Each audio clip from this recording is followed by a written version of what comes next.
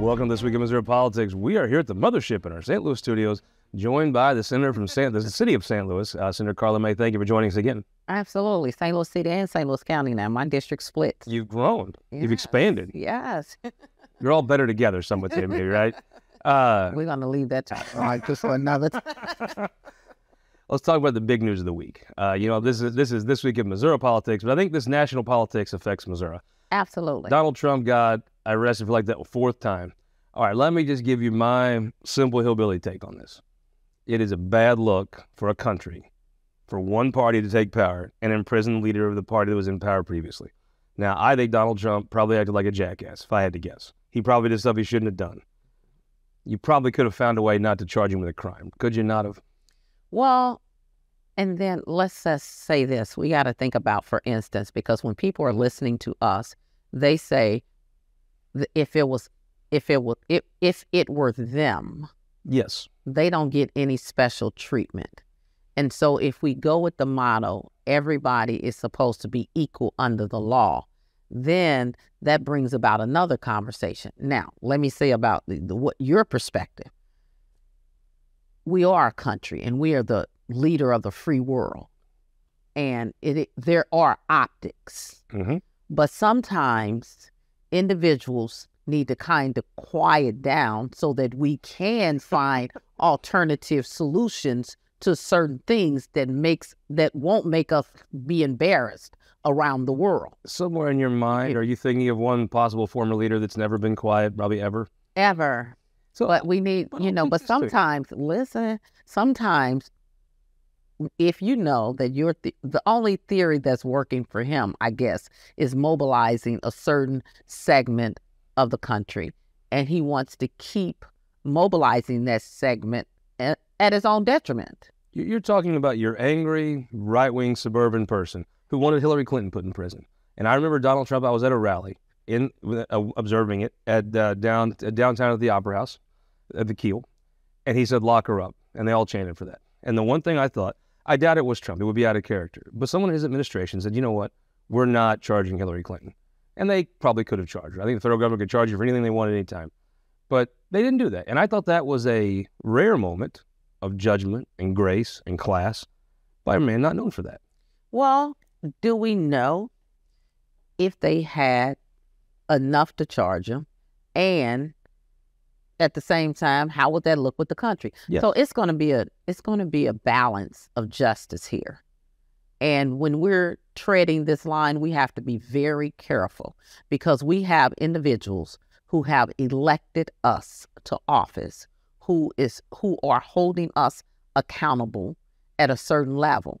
And when we start to bend the law and do special treatments for certain people in power, then individuals will have no faith in our system of justice or our system of law. So we have to find some way to thread the needle.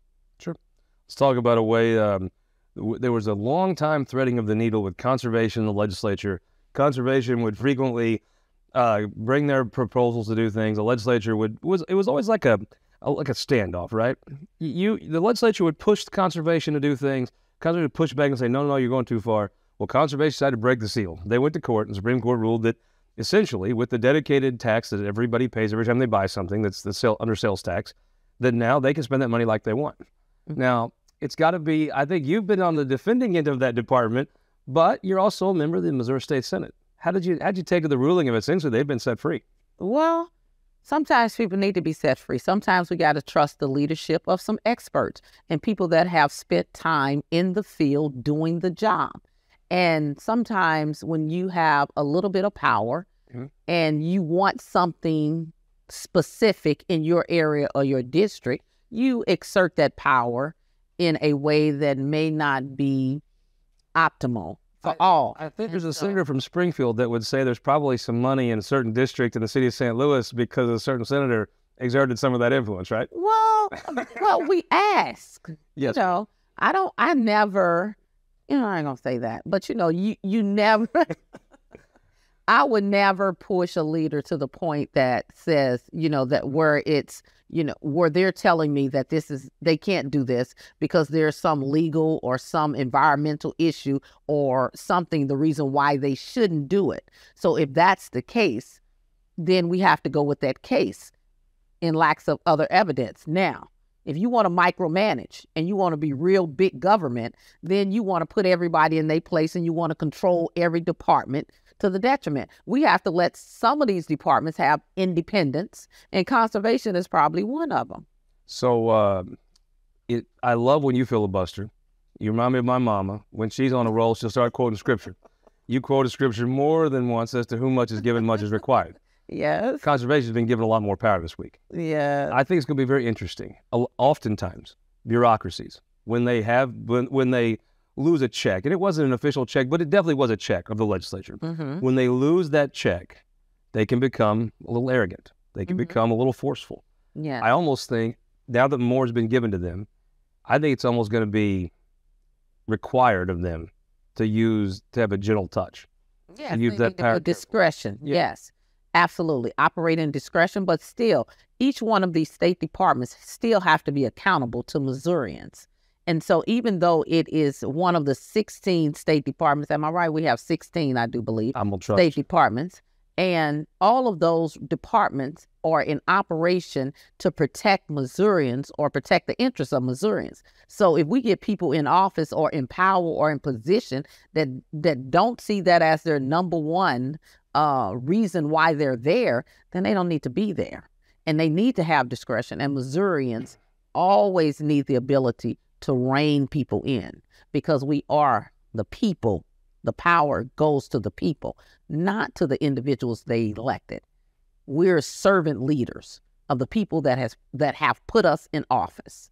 And so that's what we have to be mindful of when all of these decisions come out. And we have a lot of people, when they leave office, they take positions in the different departments or the various departments. We have to remember that. Everybody is looking for this, woohoo, this power. We need to calm down with the power struggle and figure out how we can be more servant leaders. Let's talk about politics. Oh, politics. Ooh. U.S. Senate race. Josh Hawley running. He has a unique way. I think he's a very bright guy. I think he means to fire up folks in your district to not like him, frankly. Mm-hmm. Running Lucas Kuntz, guy shot out of a cannon, raised a lot of money. He's ran once before. Then Wesley Bell jumps in. Mm. Wesley Bell, very talented politician. The prosecuting attorney, essentially, for St. Louis County, the biggest county in the state, knocked off a longtime incumbent when he ran in what I think was an upset, especially when the race began. Where do you think the race is right now? Well, I'm not sure, but, I think people need to be very, because filing doesn't open up until February of next year. So you never know who else will be joining. Lucas Kuntz learned that last time, right? Yes. At the very end. That's right. So you never know who else may be joining the race. So I would be calm and cautious and wait and see. And, when you think about people and how they've arrived at their positions, it was an upset.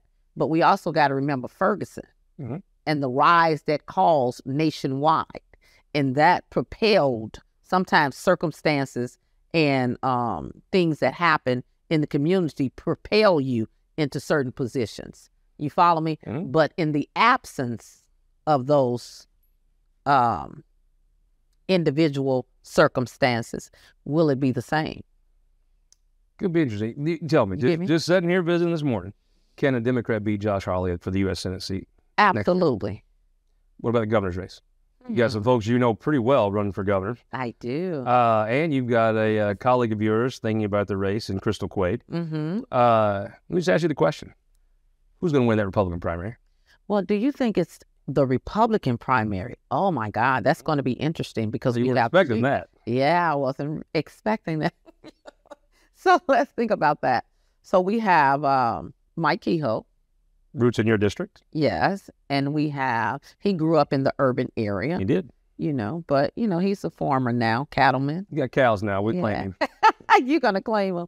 And then we have the Secretary of State, Ashcroft. So that's going to be an interesting race. You know how to win races. Who's going to win it? Bill Eigel, your colleague's run. Who's going to win? Oh, my God. Now that, I love Bill, but I don't think Bill is going to place in that race. Like I told my former colleague, former President Pro Tem, I said, why are you getting in this race? I told him, you are not going to place in this race. And he didn't. I gave good advice. That's why I'm asking. He didn't believe me. So I love Bill, but I don't think he's going to place in this race. You just told me filing doesn't close for a while. Crystal Quaid's talked about running. Yes. Can she win? Now, that will create another dynamic because I think women are on the rise, and I think women like women leadership.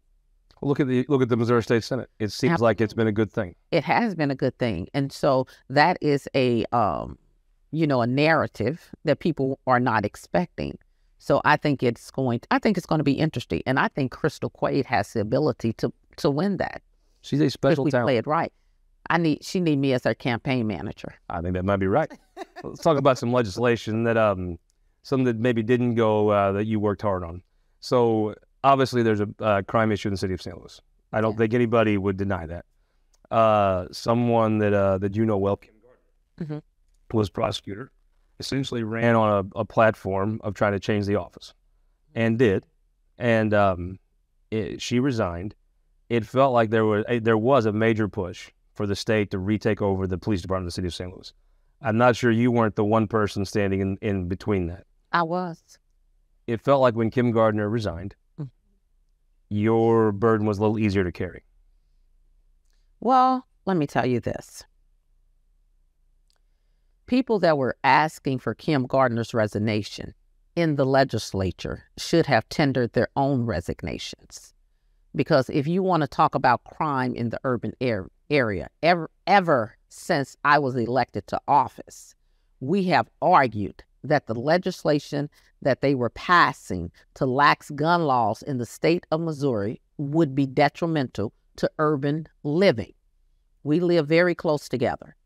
So it's not the same as walking up and down a road in the country with an AR-15 as walking down an urban busy street with an AR-15. So when I was in the legislature, first you removed the conceal and carry permit. So that means now we got people with weapons that are not trained to use them. You get me? As we get short on time, I just ask this question. As long as you're in the Missouri Senate, is there a way that you could ever find a way to let the state take over the police department again? Absolutely not. Why would I do that? Rapid fire question. The Senate felt like it was getting back to normal this year. Definitely more of a normal, more enjoyment on the floor. The end reminded you of some old times. We'll see what happens next year. The current Senate Minority Leader, John Rizzo, is leaving. It's term limited. Yes. Is that a job you're interested in? I never take things off the table. Absolutely, I'm interested. But, I have to weigh the options at that time and see who else is, elected and who else is on the floor and who else is interested in the job. Well, Senator Karla May, I hope you come back as you make this decision and talk about it on This Week in Missouri Politics. I will do that. Thank you very much. We'll be right back on our Opinion Maker panel. Jack Coatar joins us, the sharp-dressed man, after this. For more than a century, the St. Louis Carpenters Union has shaped our communities. Through trusted alliances, we deliver skilled professional craftspeople while our business partners provide the kind of quality jobs that keep our economy humming. It's a blueprint that has worked since 1882. Turning Missouri into a right-to-work state stalls progress, wipes out jobs, and kills momentum. Right to work is wrong for everyone. Let's keep Missouri moving forward. Visit carpdc.org to learn more. All throughout Missouri, businesses are struggling to find workers. Childcare challenges are a big reason why. Our kids are losing out too. Through high-impact early childhood investments, we can support the workforce of today and better prepare our workforce of tomorrow. Empower families with the resources they need to succeed. Reduce crime and avoid costly interventions, saving taxpayers money. Together, we can make Missouri the best place to work, raise a family, and be a kid. Data captured by our state-of-the-art monitors helps us pinpoint the timing and location of severe weather more accurately and respond to trouble more quickly. Ameren Missouri's investment in smart technologies like this is one way we're improving reliability and restoring power faster than ever. Responding to trouble before trouble hits. That's energy at work. Ameren, Missouri. Welcome back. This week in Missouri Politics, opinion maker panel time with the most quotable man in the Missouri Republican Party, Jim Murphy. Welcome back to the show. Well, thanks for having me. The dean of the Missouri Republican Party, David Barklage. Welcome back. I'm still alive. David Cook, love the UFCW 655. Welcome back. Great to be here. And Jack Coatar, thank you so much for making the time. Hey, great to see you, Scott. All right, as the resident lawyer on the panel here, boy. Donald Trump gets arrested. Yeah. All right. It's a terrible look. Was there a way that they could have sat around a boardroom somewhere and said, you know what, we don't want to arrest the leader of the opposition political party? I think that ship sailed. I think Donald Trump had ample opportunities to not get indicted. If he would have done it, he would have gave him back. If he would have given the documents back, he would have given the documents back, he would not be in this predicament. But the fact that he lied, he obstructed, that's where he's in big trouble. This case is not going to center on him having the classified documents. It's going to center on him not giving them back and lying to the federal government. They don't like it when you do that. People go to prison for obstructing justice all the time, and I think Donald Trump's going to join many of those folks. Right. Dave Cook, love you because you can talk hogs, dogs, and logs with anybody in this state. You had, let's say you got an employee down at Kroger in Butler County, Missouri, and he thinks, now wait a minute, they didn't charge Hillary, and now they're trying to put Trump in jail. Tell me what to say to that guy. This was a self-inflicted wound. There is no reason for this to happen other than Donald Trump chose to have the circus continue. This is a choice of his. He wants the limelight, he wants the spotlight, and he wants the entire country talking about him, irregardless if it's good, bad, or indifferent. He believes that if the cameras are on him, he's winning the debate. So this was a self-inflicted decision. All right, Jim Murphy, let's say we're down at Joe Patterson's bar down in Oakville on Telegraph Road. Is there anybody at that bar that thinks this wasn't Joe Biden being vindictive to Donald Trump? Well, first of all, the narrative is Trump lied, Trump did this, Trump did that. None of that's proven. That's just the narrative that's out there, pushed by the Democrat, pushed by the media. We don't know that to be true. Let the judge figure that out before we start making those accusations. Hey, Biden, $5 million. Come on, it's an accusation. It isn't proved yet. I'm not going to sit here and say it's true. You shouldn't be saying it's true either. David Barklage, it was a terrible look. This New York thing looks, I don't care. You could be the most liberal Donald Trump hater. You could be Rosie O'Donnell herself, right? And you would think what they did in New York was squirrely. This looks obviously more like he probably technically broke the law. But it's a terrible look. Look, I do think that the argument we need to be considering is what does this do to democracy? What does it do to the integrity of the system? I'm reminded of Newton's third law, that for every action there is an opposite and equal reaction. Clearly, Donald Trump had disdain, disrespect, openly for the prosecutors, for the FBI, for everybody who was involved in this. And of course, they then, in return, acted in such a way that I think created an overreaction. And why I say that is this, is that it's not that a president is above the law, but clearly, because the president is the representative of democracy to the world, to the country, the filters that we've seen, some of the unfortunate incidents that the FBI was called out over the Russia investigation, it turns out that some of that may be untrue, that it was overinflated. It sets a tone going into this election that it looks and it gives Donald Trump the ability to use that platform that it's political prosecution or persecution. I don't think it is. I think he probably broke the law, but I would say that that standard previously to other presidents, they've looked the other way in the interest of democracy. And I know that's not a popular thing to say, that a president should be above the law, but they have been for years. John Kennedy dated a Russian spy. I mean, all the way through, there are little things that presidents, we've looked the other way in the interest of democracy, but that time is over. I think it puts a whole lot of things at risk. Is there anybody in Gordonville and Tom Schulte's neighborhood that believes this is on the up and up? No, and that's the litmus test. That's where I think you're going, is that we have to guard that. And again, I'm not I think Donald Trump violated the letter of the law, but the prosecutors, I think, violated good judgment in moving forward. They could have just gone down, taken it, and been done with it. Prediction now, did he break the law?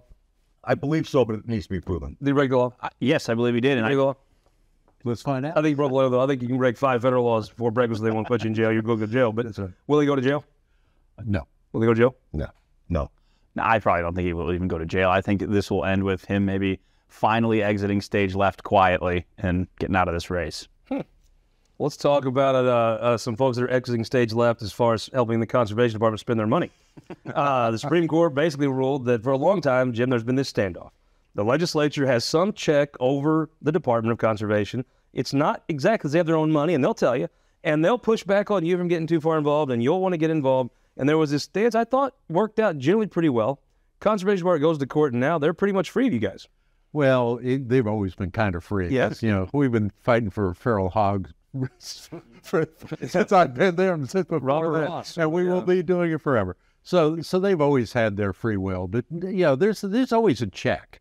You know, they still report to the governor. They still, we have to, you know, the Senate at least confirms all of their top people. So there'll always be a check. And whether or not we need to be involved in the day-to-day in conservation, probably not. Going to be interesting, though. Any bureaucracy, don't care who's the governor, what state it is, if it's a city, when they have that autonomy, there is a natural instinct to kind of become heavy-handed. Right. I think it's going to be very interesting to watch conservation, who some folks have made those allegations when Jim could still be in their business, how they handle that power. That's going to be a very interesting thing to tell the maturity of that department. Can they handle this? Well, and it's broad power, and my understanding in this dispute, it involves, you know, this purchase of land, right? So conservation has the ability, enumerated in the Constitution, to purchase land with the funds that they're given through their direct tax.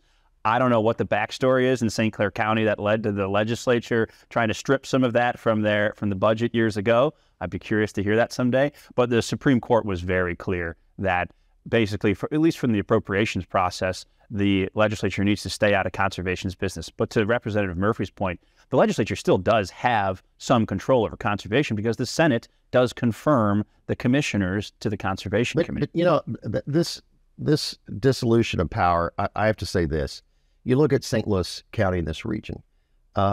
St. Louis governance was set up with everything from by-state, library, parks, all these things are independent. It creates a management nightmare because you have fiefdoms over time as they mature. They become independent. They're not really focused. You can't bring resources together to get stuff done. And the worry is, and everybody suspected that conservation gets fat when other people, you know, are barely able to survive. And that's one of the inconsistencies of governing like this. I believe in the best interest of democracy and the taxpayers is to have a strong legislature that's accountable, but to watch them, to challenge them, to be able to beat them. But when you have all these little fiefdoms, it's almost impossible to get good information in governance and management. Well, it's not a matter of the law was bad, but I think the precedent. Yeah, and it's really difficult for average citizens to understand when you have these bureaucratic layers. But to that point, then what folks need to do is there needs to be a constitutional amendment. If people think this is an overreach, we got to go change the Constitution and limit the conservation. I was trying to figure out the difference between DNR and conservation, who does what. Average taxpayer, it's tough. Yeah. You know, there was a constitutional amendment passed that allowed people to sell marijuana here in the state. And now the people selling that are becoming members of UFCW, right? They are. Yeah, it is a growing industry, and there's no pun intended there, okay? Seriously, there's... Hey, I went to Dr. Habas for the first time, and I slept like a baby. Yeah, don't blow smoke at us. Sorry. Yeah, exactly. I won't. Let's be serious. This is a multi-billion-dollar industry. It's going to continue to be a multi-billion-dollar industry. What we're seeing is that we want to make sure that these workers that are a skilled trade, they know about every one of those little gummies they sell you and what it does, what effect it has on you. That those people are rewarded and have a part of that pie, a part of that billion-dollar revenue source. We have them coming to UFCW across the state. Not only my local, the local on the other side of the state at record numbers. We're filing petitions on a regular basis. Our phones are ringing off the hook, and we're looking forward to growing that industry, pun intended. Everybody was talking U.S. Senate race. End of the day, can anybody beat Josh Hawley on the Democrat side? No. Jim Murphy? No. But Wesley Bell's running. Prosecutor, talented guy. Lucas Coons has been a talented politician, head of steam. Seems like every time he gets ahead of steam, a Democrat that isn't a straight, white, Christian male jumps in the race, and he kind of gets knocked back down. Wesley Bell is a very, very smart politician. Yes. When he first came into office, I had some problems with him, and I called him. We met. First thing he did is said, let's have a town hall. He came down. We've done 2 town halls together. And people in my area that thought he was kind of a crazy wacko when he was elected, now actually Everybody in South County. Yeah. now actually think he's a pretty darn good prosecutor. So, he won a lot of people over. Now I don't think they'll vote for him, against Holly, but he's a good politician. So by the way, Wesley Bell, if you're watching on ABC 30, will be on with Justice and Journalism with Mike Carter later this morning. What'd you think? I mean, I know that the AFL came out the day before Wesley Bell jumped in the race. Dave Cook, just tell me. I mean, this is just you're a highly astute labor leader. I'm a simple hillbilly. In Democrat primaries, being a white, heterosexual, Christian male is tough. I think that's correct. And I'll also tell you that Wesley Bell, I consider a friend. I think he's extremely talented. I think he has a career serving the public. I don't think this is it. And I actually think that with Mr. Coons wrapping up the labor endorsement, I think that helps take away that surprise candidate coming in and swooping that away from him in the primary. Jack Gordon, what do you think? I mean, I think it's a tough move historically for Coons to win a statewide primary if it's a two-person race. Well, and Wesley does have a proven track record, so I wouldn't count the guy out. I think his rollout has been, it hasn't been great. I mean, he rolls out this campaign. He doesn't have his FEC committee set up. He doesn't have a campaign spokesperson. He's being asked for comment, and no one can be bothered to comment. So I don't think it's a great rollout, but this is very early in the process. Wesley Bell has surprised everyone before when he knocked off a long-time incumbent, and so I wouldn't count the guy out in this race. And he has a proven track record he can run on. As Jim said, a good prosecutor. He's done a good job.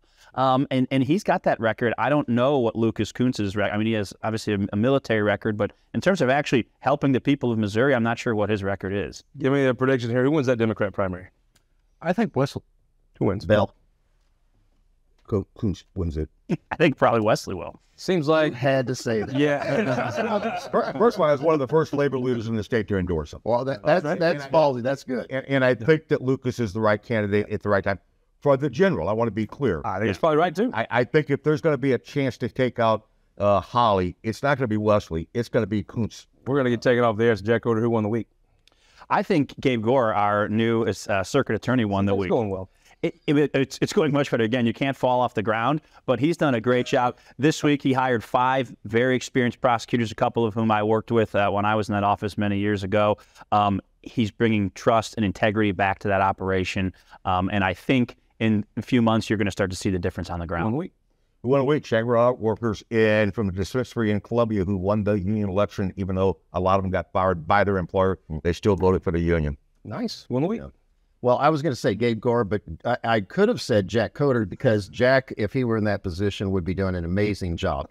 But with that being said, I think the region also won because the region came together. You saw the speaker, the pro tem, come out. You saw all 6 prosecutors come in to try to push and take a role in it. And to that regard, I think we saw how the region can work. 1 week. Tony Lebowski. He took on the right-wing wackos that want to place the blame or fix the blame and never fix the problem. And I think he stood up. Good guess. I'm going to say the junior senator from the great state of Missouri, Eric Schmidt, 3-run triple in the congressional baseball game. Couldn't have went better. If you're sticking around here at ABC, Justin Journalism with Judge Mike Carr is going to have Wesley Bell on his show coming up later this morning. We'll see you back next week for This Week in Missouri Politics.